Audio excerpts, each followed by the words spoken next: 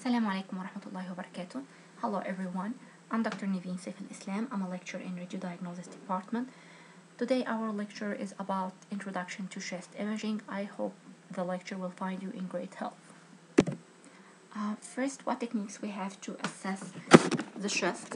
First of all, we have our old loyal man, plain radiography, the king of the chest, either in routine or special techniques like fluoroscopy to assess respiratory movement, or as a guidance for biopsy, bronchography to assess and evaluate tracheobronchial tree anatomy, which is rarely used nowadays, pulmonary angiography and bronchial arteriography.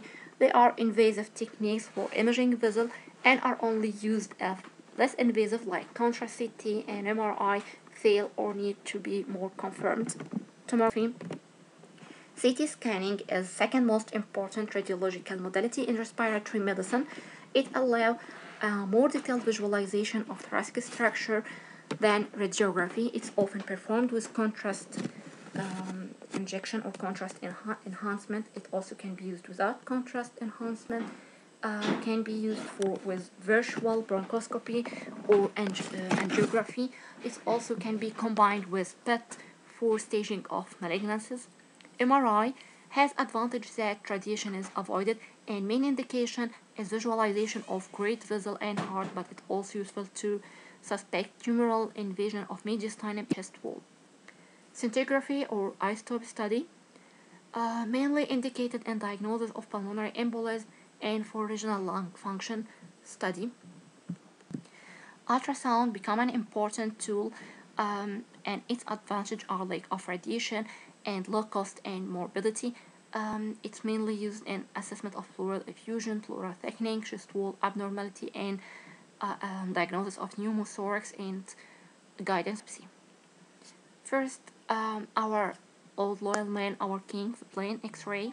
Remember our main rule number 1, always check patient name, date, check orientation, left and right label are placed correctly, the projection either posterior, anterior, anteroposterior, or lateral. Of course, all supine and portable X-rays are posterior. Let's revise the densities on X-ray. The black denote air or gas, dark gray, fat, light gray, fluid or solid, white, bone, or calcium. Let's be systematic when we look to the X-ray. We have A, B, C, D, F. First, A, for airway, trachea, which must be and central bronchi, which must be in the midline or just to the right side. B, for breathing, lungs, parenchyma, either it's too white, too black, look for the fissures, the bones, ribs, vertebrae, humeri, clavicles, scapula. For lytic or sclerotic lesion, the lytic will be black and sclerotic white, and of course for vertebral body height. C, for cardiac and vessels. The cardiac silhouette we will mention later. Mediastinal contour and wet.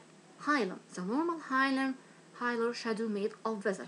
Left one is higher than the right, and it must have concave shape. Don't forget the concavity of the hilum. Pulmonary vessel, upper zone, are smaller than lower zone. Costophrenic angle for effusion. D, for diaphragm, you should look below the diaphragm for free gas if there is perforated viscous, as you are not looking only for an image, you are looking for a whole patient if there is any abnormality to diagnose the patient. Extremities for the corners of the fan for any abnormality, and we have the king F, forgotten or hidden areas, the areas that we usually forget to look for, and unfortunately there is a lot of abnormality can be detected within, like in lung episodes behind the heart as it overlie lung parenchyma. Breast shadow, in a lot of cases we can get totally normal plain X-ray, but there is abnormal density or abnormal soft tissue in the breast, and maybe the patient is fortunate to diagnose early stage breast cancer just from plain X-ray, paravertebral region, and thyroid. What the importance of plain X-ray? It's important in everything. Diagnosis, follow-up of chest and heart, routine pre-employment, routine pre-operative, follow-up of malignant, and medical checkup. There is many positions for plain X-ray, but our routine are posterior, anterior, and lateral, and sometimes we use anteroposterior. As you can see here, the posterior anterior position. First, not to magnify the heart and to protect the important organs like thyroid and breast from excess radiation that we can avoid. Here's the posterior anterior plane X-ray, and here's the lateral position for lateral X-ray. Anteroposterior, of course, for bedridden patient like in ICU and incubation. So what's the criteria of good X-ray of the chest? As you can see here, there's exposure. Like we can see here, first the position, and here's the penetration. Either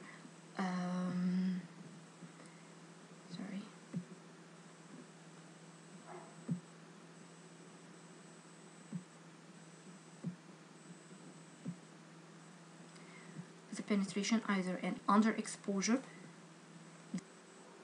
Here's the image of inspiration image and expiration image. We are usually use plain X-ray in inspiration and sometimes in expiration, like in cases of foreign body aspiration.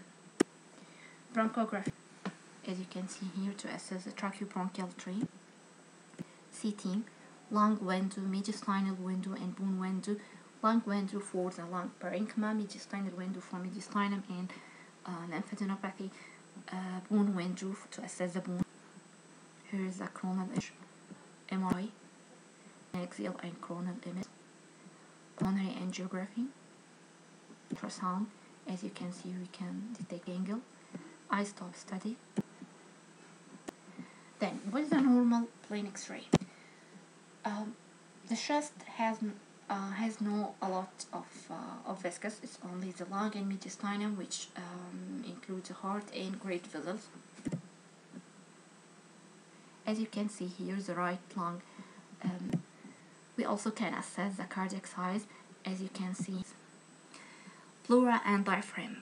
They should be clearly visualized, and the right cupula should be higher than the left cupula, secondary to the effect of the heart on the left diaphragm and the liver on the right diaphragm. And of course, the costophrenic angle should be clearly, sharply outlined. The diaphragmatic flattening, they should be concave upward, and as an imaginary line for the dome of both phrenic angles, E, and imaginary line between the costophrenic and cardiophrenic angles, B. There's a distance 1.5 between them. What's the lobar anatomy? As we mentioned before, each lung is divided into many loops, and each loop is divided to many segments. Each segment has its own blood supply and bronchus. Like here, as you can see here in the lateral image, the upper loop in red, green, middle, purple, the lower. And the left side, yellow, the upper loop, and blue, the lower loop. And here's the segmentation of the lung. Each loop is divided into many segments. And right upper loop is divided into apical in green, pink anterior segment, blue the posterior segment, while the middle segments. What pathology we can detect in plain X-ray or in chest radiography? What's the patterns of chest disease first? Airspace disease, denoting disease of alveoli. Airway disease, denoting disease in bronchi and bronchioles. Interstitial disease of parenchyma, pleural disease, and thoracic disease. There's a lot of signs in chest radiology, but we have to focus on 3 signs today. Silhouette sign, air bronchogram, golden S sign. First, silhouette sign. But what's the meaning of silhouette? This is a silhouette. It's a type of art, drawing, or photographing, means dark shape and outline of someone or something visible in restricted light against brighter background. It depends on the contrast of solid colors and first described as radiological sign by Felsen. But what is the meaning in radiological sign?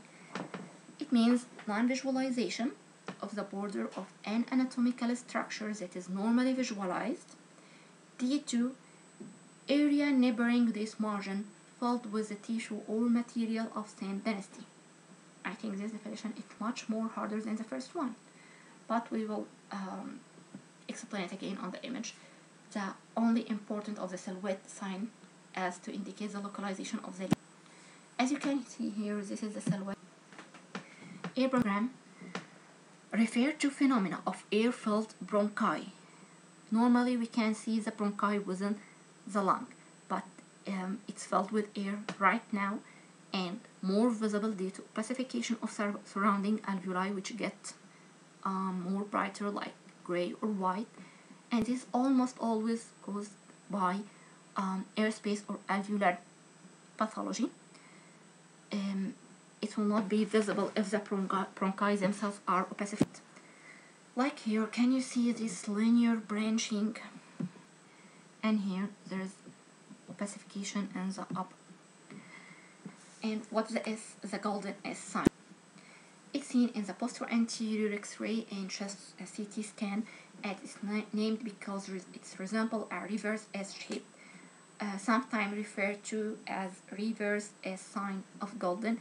It present in cases of right upper lobe collapse with central hilar mass. These give rise suspicion of primary bronchial carcinoma shaped. As you can see here, there is an upper lobe. First disease we have is consolidation. What's the meaning of consolidation? It's an alveolar space disease, airspace disease. Normally, the alveoli are filled with air, but now it's replaced with fluid, cells, tissue, or any other material. The features of consolidation are airspace opacification and bronchogram.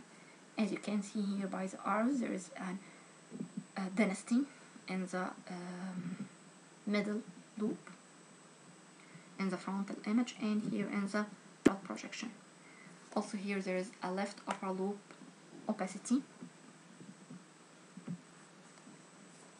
Here there are bilateral upper loop opacity consolidation. How can we determine the location of airspace opacification? As we mentioned before, by the silhouette sign. If the consolidation in right upper loop, it will obscure the right paratracheal strip. If in the middle loop, will obscure the right heart border. In the right lower, will obscure the right hemidiaphragm. And the left upper loop will obscure the left heart border and left paratracheal strip.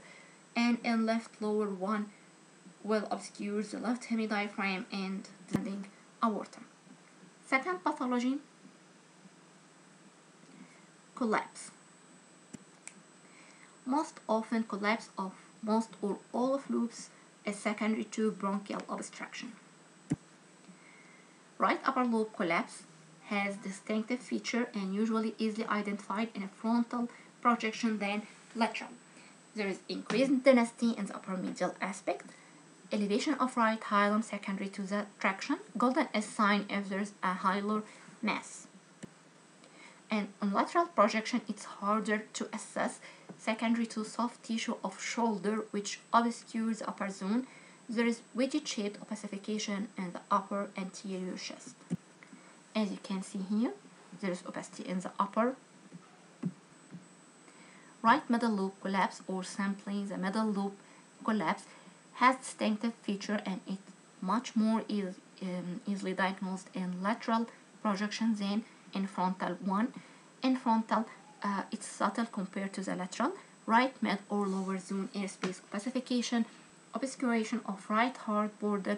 On lateral projection, the right middle lobe collapse usually appear as triangular opacity in anterior aspect of the chest, overlying cardiac shadow with apex directing to the hilum. As you can see here, has this right lower lobe collapse has distinctive feature and usually relatively easily identified, and the findings are identical on both sides.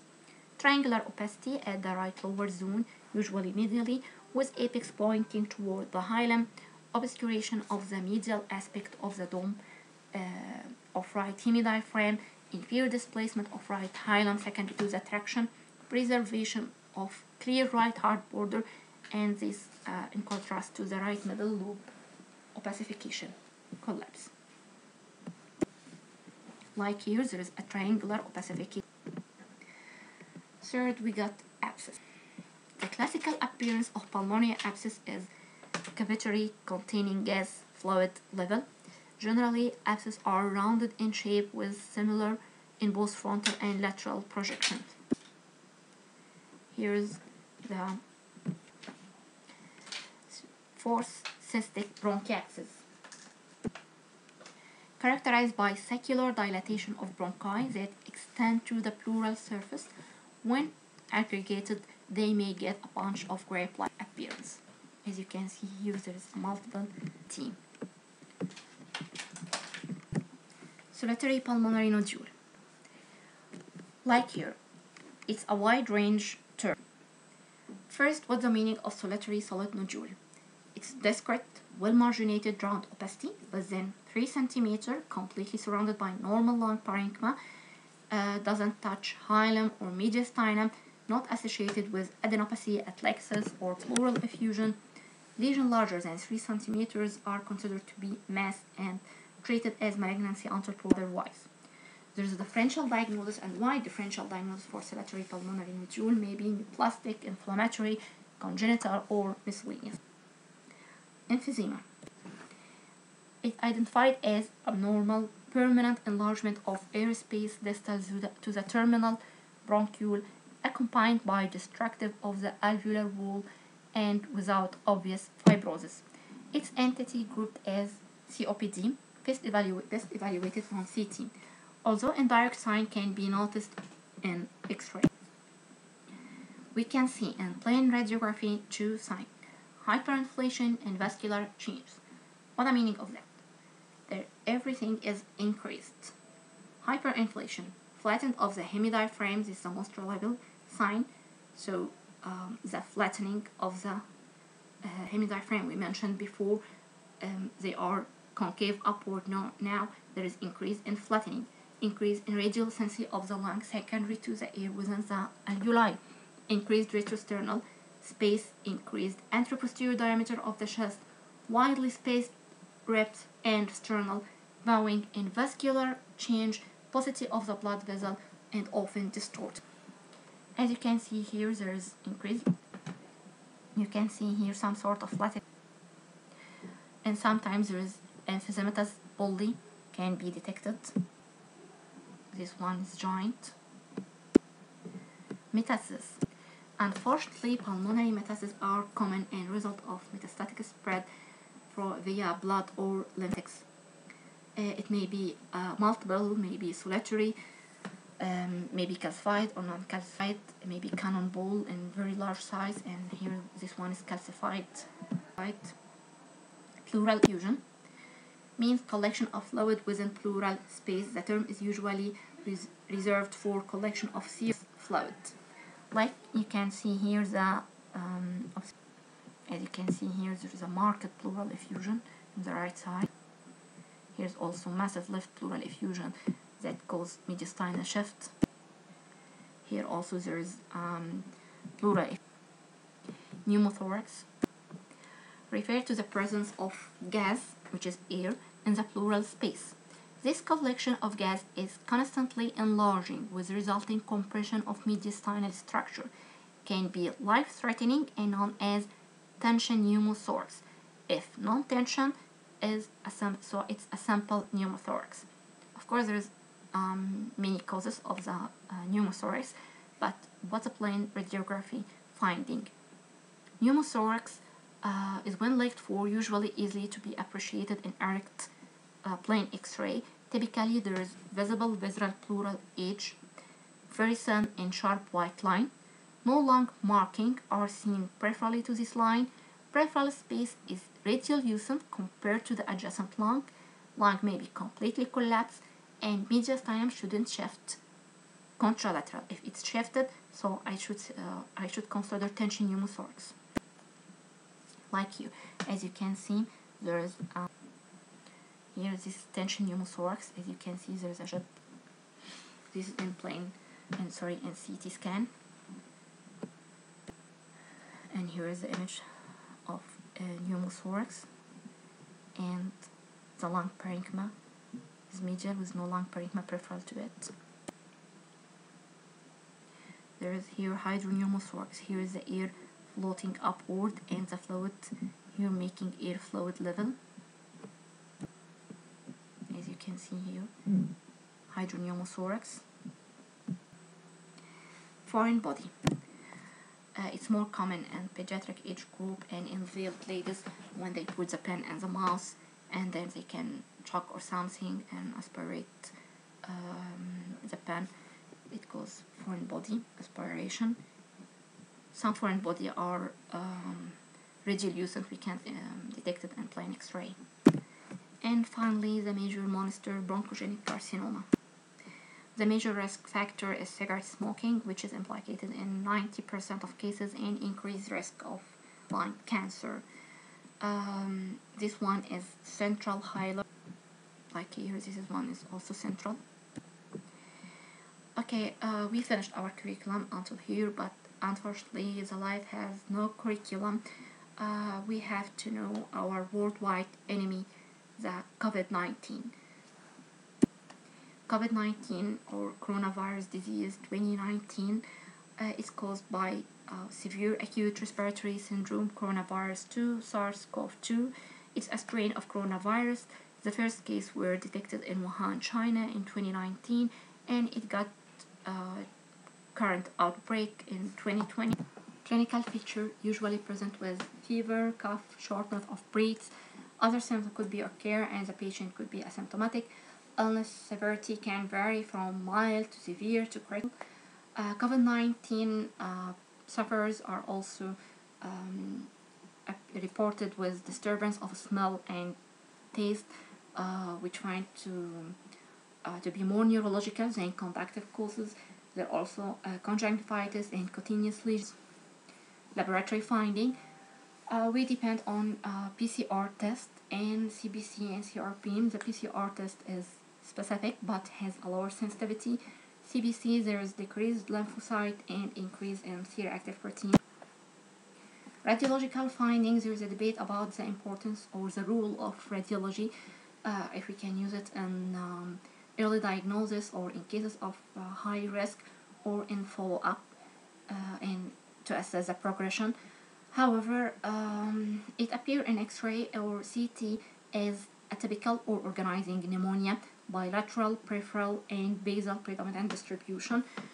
Imaging has limited sensitivity for COVID. Sometimes cases appear with normal radiograph. However, CT has higher sensitivity but lower specificity.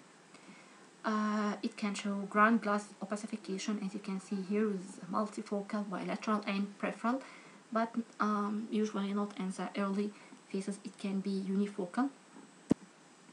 Can appear crazy paving. Sometimes there are thickened in the interlobular and intralobular line, giving the appear of crazy paving in later stages. Vascular dilatation. This is a typical finding in area of ground glass widening of vessel. Pleural effusion, pericardial effusion, lymphadenopathy, cavitation, halo sign are uncommon but also are possible. There is much overlap of CT pattern of COVID and other viral pneumonias. Chest film can be useful in the follow-up of the disease. These two images, the right side image for the patient in admission, and the other one which appear like normal, and the other one 4 days of the patient after admission. As you can see, there is progressive deterioration of the case. So the plain X-ray can play a role in triage of the patient of non-COVID-19, possible or most likely COVID, severity of the disease, and prediction of worsening or. Thank you for being a great audience. Stay home, stay safe.